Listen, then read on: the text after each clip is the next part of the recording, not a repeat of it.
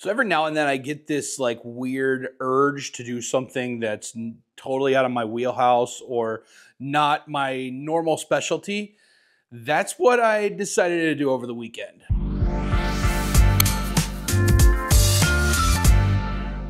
So recently I've been like seeing these in the box photo sessions where you put somebody in a bunch of boxes. Well, it's one box and you put them in multiple times. And what you do is you actually Photoshop it together. And what it made me decide is I want to do this too. I just want to have some fun.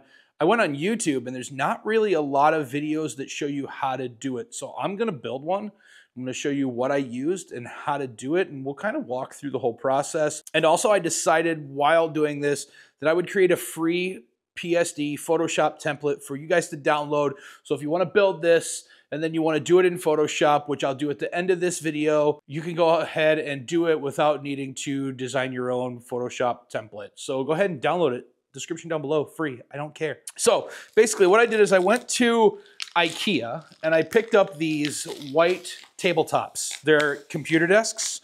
It's called the Linneman, I think is how you pronounce it. Linneman, L-I-N-N-M-O-N. They were on sale for $20 a piece. And what I did is I bought 4 of them. So basically what I'm going to do is I'm going to use these and create 4 sides. So that way I have all of my white boxes that I need. So this will kind of go like this. Now I do have a white backdrop, which is a Westcott backdrop. I'm hoping this is going to work. Otherwise I am going to have to back it.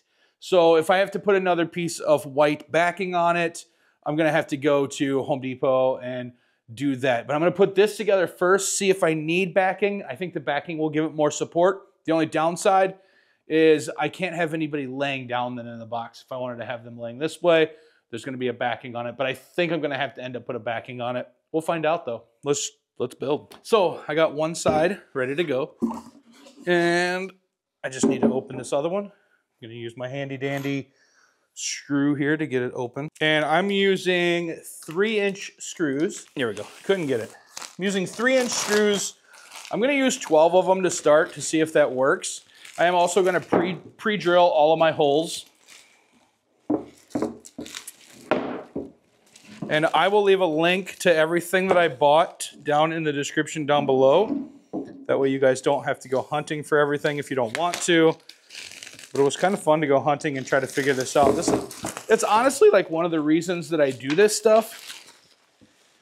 I might not ever even book one of these sessions, but I just enjoy like trying to create stuff. And that's really why I wanted to do this. So now I have this ready to go.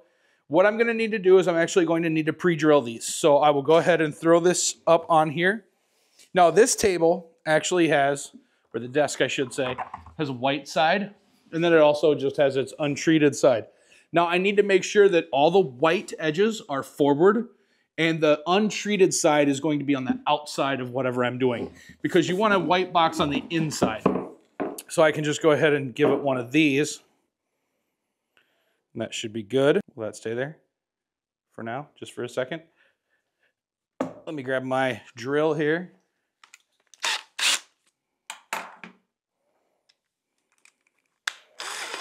I am definitely not a handyman, but I do have some skills in this industry. So we'll just make it work as much as we can. So like I said, I'm going to go ahead and pre-drill some holes here. Let's go right about here.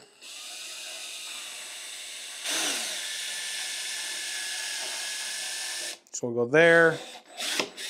We will do one towards the center.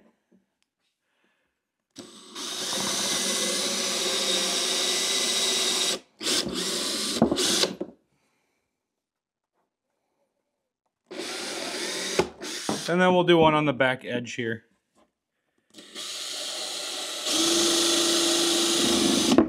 Did I miss that one? Nope, we're good. All right. So we've pre-drilled our 3. Stay there.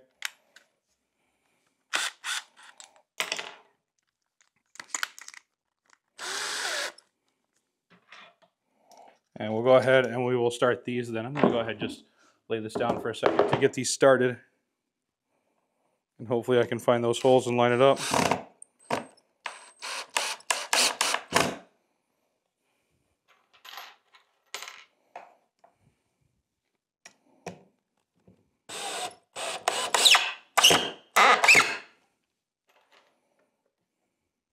Yeah, it's starting to come through. That one's not quite coming through yet, so that's good. That one's starting to poke through. And we will just go ahead, and I might need to grab a kind of like a vise to hold these down. So let's go ahead and go do that real quick. Okay, so I got a vise. I'm gonna just hold this table down. That way it doesn't move on me too much. There we go. Bring this up here. Get it lined up where it needs to be. Try to do the center one first. That way it's kind of getting it where it needs to be. I want these to be nice and flush.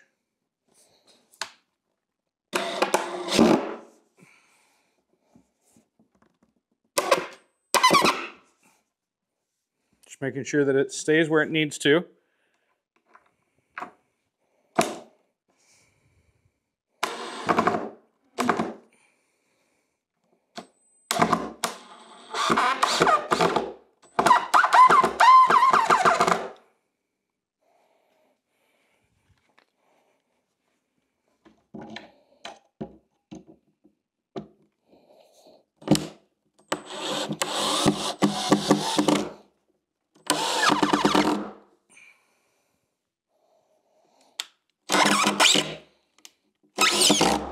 Get her going in there. All right. The downside is my table's moving here.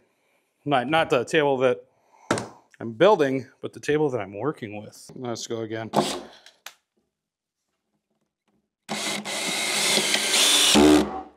That went in. There we go. So now we have one side of our wall done.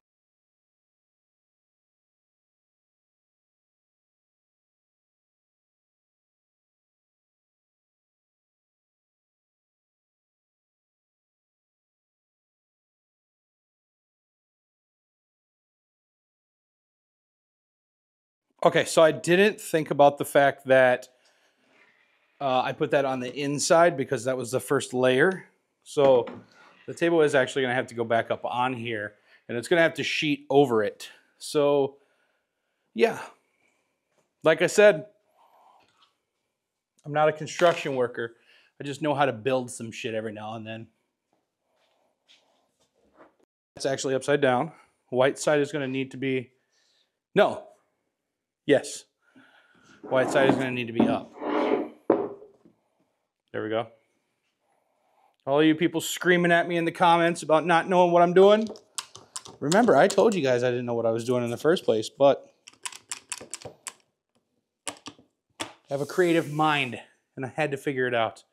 And I had to try to build one of these. Let's get this up on here, back up on here. Let's do it this way.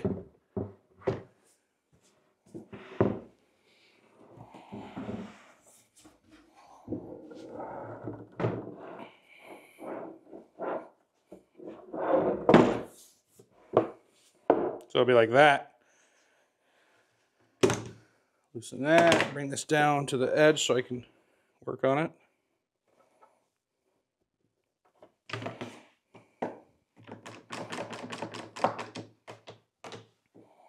And we're just going to repeat the process again. So I'm going to try this a little bit different this time. And I'm actually going to do one at a time. I'm going to pre-drill and then I'm going to screw it in. That way I'm not just sitting here just ramming on it. And then I also don't lose my guide holes then either.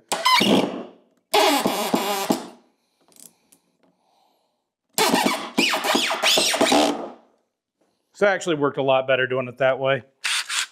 It's a little bit more of a daunting process because I gotta switch every other time. Because then we know our holes are actually lining up and we're not just sitting here stripping out screws over and over and over again. We're getting it where it actually needs to be. Difficult because my table's still moving around. But it's a lot easier to do it this way. And we'll do one in the center here. There, a little more flush now. One more side to do here. Then we got our box all built up and we're ready to go. So our box is now completely built. 4 sides. I got to figure out the back still. I'm hoping that that backdrop will work. Otherwise, off to Home Depot we go to get a backing. I still may eventually put a backing on it because I'm kind of worried about it being flimsy because it's literally just connected by the corners. But for right now, I think it's good. Let's take the vice grip off and see how sturdy it is. So we got, I mean, it's pretty sturdy. Doesn't worry me too much. But now how do we do the backdrop? Will it, because I want it to be tight. So I would actually have to probably wrap the backdrop over it. I'm gonna have to take this down, which now this is probably gonna be really heavy. Let's find out. This is probably where I break it. So let's see. Ooh, it's a little heavy. And then what I want to do is I want to actually bring this up like this. Because I want white in the foreground as well. So like this. And then we will bring this back. And now this is going to make it a little bit more slippery. So I also have to take that into consideration. But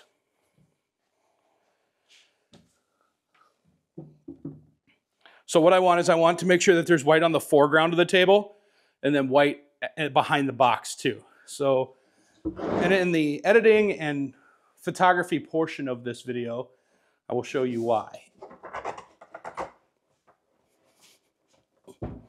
So if we put it there, get it right on the edge, we should be pretty good to go. And actually, that backdrop actually stops it from moving as much.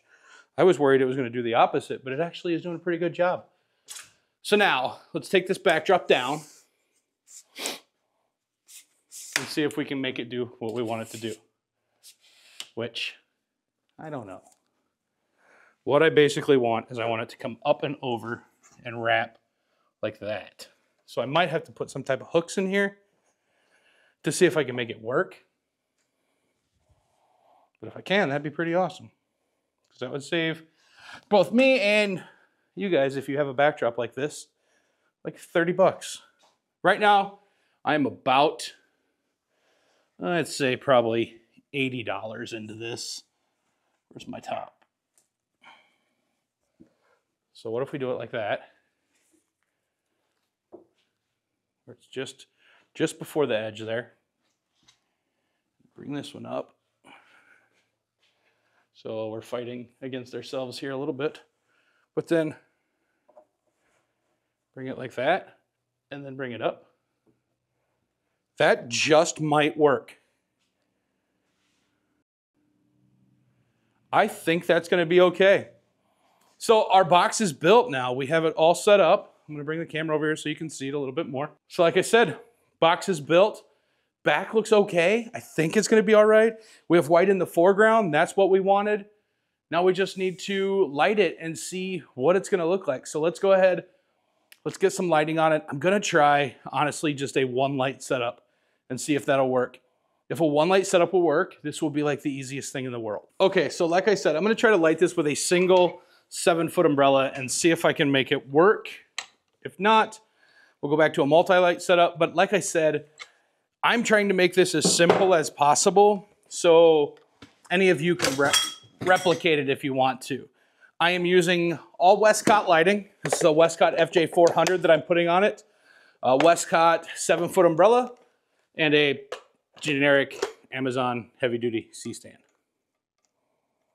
So we'll go ahead and we'll throw this on there. Camera that I'm using, I'll get into in a second for camera settings, but I am using a Sony a7R IV with a 24 to 105 lens on it. And that is another step that I'm going to have to play around with and figure out what I need my settings to be.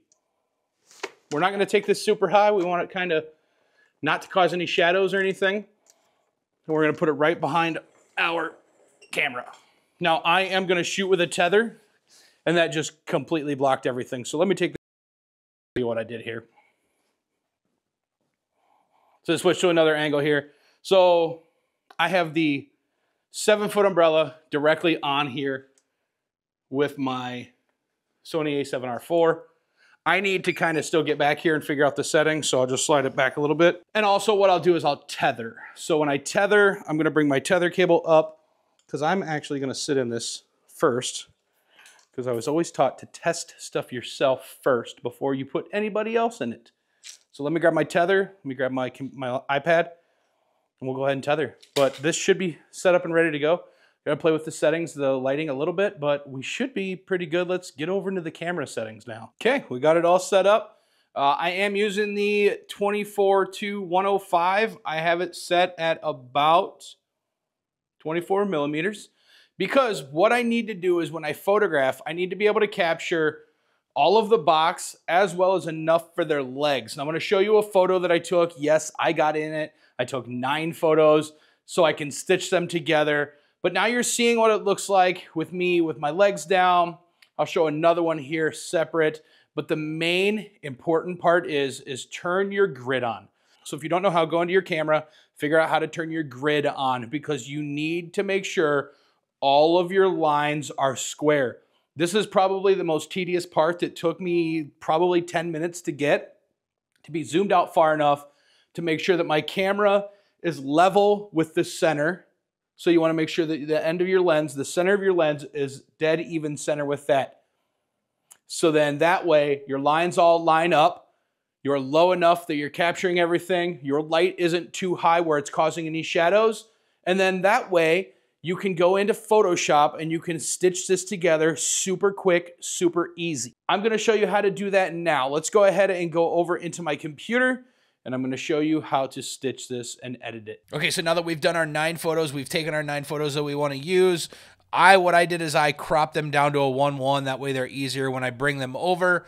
Now, if you use my free PSD template that I am leaving in the description down below, you can go download it completely free. No need to pay for anything or anything like that. Just enter your email, download the free PSD. Once you do that, this is going to make it so much simpler, and I'm going to show you how. Now, yes, there is a little bit of Photoshop that's needed to be done, and it can be a little daunting and a little task heavy, but it's pretty simple for the most part. So what I'm going to do is I'm actually going to bring these 9 photos over. That's how many we have, because we want a 9 photo cell image. And we will go edit in Photoshop. And this is Photoshop Beta that is going to bring it over in for me. What it will actually do is it will look like this photo when we're done. Now, I'm not going to go through every single little minor step on how to do this, but I'm going to show you how to do it with the template because it makes it really simple. So we have our 9 images here. They are very big images, so we're actually going to shrink them down to fit the template, but let's go ahead and do that right now. So what I'm going to do is I'm going to go and I'm going to take each image and I'm going to bring them down. These are a little bit smaller because I want to make sure that they're not massive on my computer for editing purposes.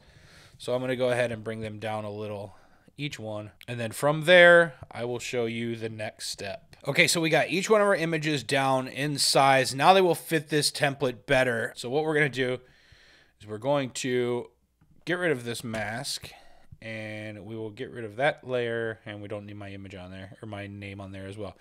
So what you're seeing now is you're seeing 9 images, squares. And the way that I did that is I came in here, let's get rid of all, let's just go ahead and delete them all. So now they're all gone. So now all we have is our name on the bottom. So what I need to do now is I need to go in and I need to take one of these, copy it, and paste it in here. Now let's go ahead and turn our rectangles back on so we can see where this needs to be. And let's go ahead and lock that in place. There we go. For now. So now what we can do is we can grab this. Oh, I locked the wrong one. We want to lock this one. Now we'll grab this one and we'll bring this where it needs to be, which is right about there. So now what we will do is we'll go ahead and get rid of the rest of this stuff here. So we'll just use this and go here, here. Now, because my feet are hanging under this, we want to make sure that we keep the feet there. And then we will go ahead, invert, and delete. So there we got our first square ready to go. Let's go ahead and get our second one. Come back over here, bring that in, figure out where it needs to go. Let's just go ahead. So this one's going to be probably here. Let's go down here on the bottom with this one. And then we will just move it into place. We will go ahead and keep what we need to keep.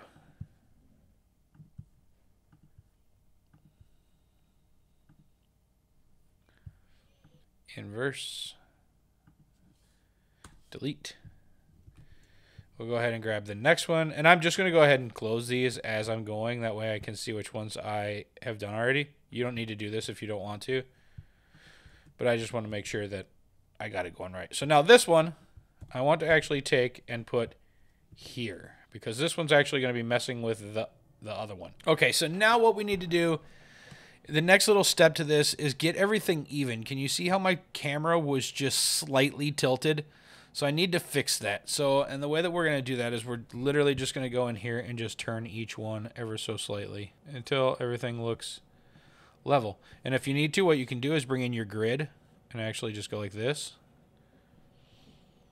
That way you can see if everything's going to be level or not. So there, that's even on that one. Come here, get this one level. And I'm just watching the line up top to make sure that it matches this green line. There we go. This one.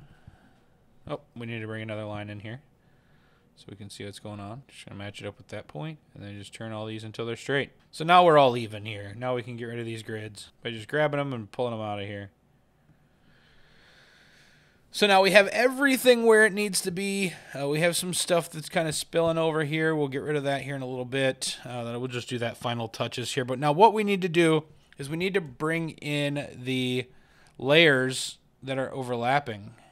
And this one is going to be here. So what I need to do first is I need to get rid of all of this down here. So I'm just going to grab the magnetic lasso tool here.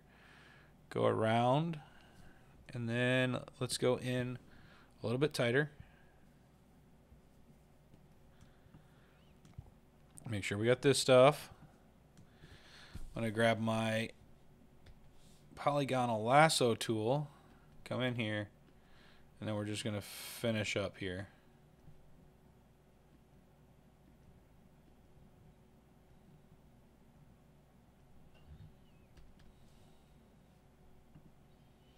And then let's do this one here too. Because it does look like fabric right here. And I don't want it to look like fabric. I want it to look like the white. So we will go ahead and do that. And we will delete all that. So there we go. We got that one. Let's see if there's anything else that looks out of the ordinary. No, I'm not talking about like this yet. I'm just talking about making sure everything is lined up and square. Let's bring that down just a little. Okay, so now I think everything is where it needs to be for that part. So now we need to start masking stuff out. And the way that we do that is we actually don't mask our people, our subjects. We mask this white line that's on top of everything. This line right here is what we're going to mask because you can see that's what's hiding everything. So the way that we're going to do that is we're going to go here and we're going to unlock it first. We're going to create a mask. We're going to make sure we're on that mask, and then we're going to start painting black where we want stuff to show up, where we want the overlays. But we can't really see it right now, so what we're going to do is we're going to take that layer and we're going to turn the opacity down to like 60%. That way we can see what we're doing. And remember, we're only doing the areas where we want our stuff to show up. So like here. And then we'll go ahead and color in. Now I'm using a Wacom tablet. It makes this fine tuning so much easier and quicker. I would highly suggest getting one. Go over to this side. Color that in. Bring this, color this in. I'll go ahead and make this a little bit bigger now. And there we go. So now if we bring the opacity back all the way on this, now you can see them sitting over the edge of it. Okay, so let's go and let's find the next one that is overlapping anything that we need. Let's bring that back up just a little so we can see what's going on. So none of the rest of these overlap up here. This is our next one that we need to worry about here. So let's bring that up. I like to bring all the ones that I'm working on, I like to bring them up to a higher layer. That way I can see what's going on. So the first thing we need to do is we need to fix this one because there's still some of this stuff showing from the mask. So let's go ahead and fix that. And we'll go ahead and deselect some of this because we don't want this to be got rid of. Go down here, make sure the fingers are still in there, and then we will go in and add. So basically I'm just continuing this mask here. That's all I'm doing. Or this selection, I should say. So we'll delete that stuff. So now we have our hand the way we want it. Yes, I would take more time and make sure this looks a little bit better, but I don't want to take up a ton of time doing this little tedious stuff that you guys should already know how to do. Should be good from there. Okay, so let's get back to our mask now. Back to our black mask. We're going to come up here. We're going to get this hat first of all. So we'll just color in the hat.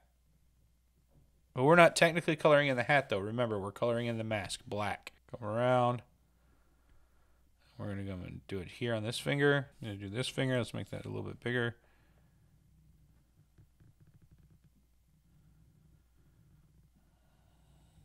And then we'll do the index finger here. And there we go. So now, when we bring this back, you can see that the hand is now showing. We just fine-tune it a little bit more. Make sure that our hand is in there. Now our hand is there. Like I said, you'd want to take your time and do it a little bit smoother than that. But I'm in a hurry. I don't want to take up too much of your guys' time with this little tedious stuff that you should already know how to do. Right? So let's go down here. We have a foot that is... Both feet are coming out here. So we need to grab our black brush here. Come in.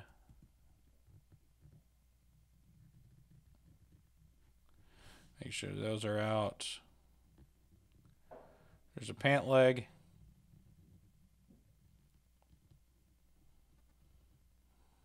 Part of the shoe. Coming through. Get that shoelace. These little fine details are really what make it look real. Come over here. We'll see this one is here. Let's bring this shoe in. Still masking that layer. Need to do these fingers here and this little guy right here.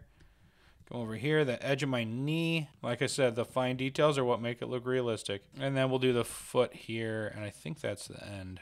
There might be one on the layer above, but I don't think so. You probably get away with not needing to do that one because that's probably going to be covered up. So it looks good now. So let's zoom out. And then let's bring that layer opacity all the way back up, 100%. So this is all good to go now. 9 squares, all interacting with each other. And then we will just throw our logo back down on the bottom here. And you are good to go. Your 9 squares are done. Now, once again, go download the template for this and just follow along with the masks. If you need to, come back to this video. So bookmark this video or save it. Put it in your watch later. Put it in a playlist. Whatever you want to do. That way you can come back and watch this again later to see how I did that. So that's an in-the-box studio setup with one light, a 7-foot umbrella, some IKEA desktops, and a backdrop. I will leave links in the description down below for everything that I can. If you use any of the Westcott links, you're actually going to save a little bit of money. And in return, I make a little bit of money. So thank you so much for doing that. Also, if this helped you out, make sure you stick around and check out some of my other videos like this one right here. YouTube really thinks that you'll enjoy this one. Otherwise, hit the follow, share this with a buddy, do one of those things. All of that really helps me out. So I appreciate it. See you in the next video. Deuces.